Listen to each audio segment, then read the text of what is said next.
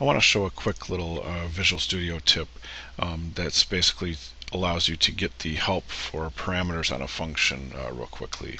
So just as an example, let's say I'm calling this function here r equal, and I open up and you see I have my little help here on what are the type of parameters that are coming into the function.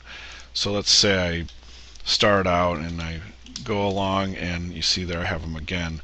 Let's say I happen to go to a different file, come back, now it's gone. How do I get it back? Long time I'd always go back, hit comma. That's one way to get it back. The better way is if you hit Ctrl Shift Space Bar. That's the shortcut that will pop up the help for the parameters for a function.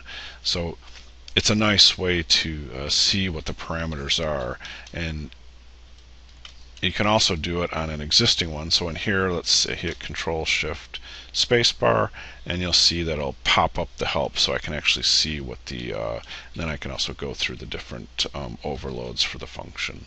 So hope this helps. Take care.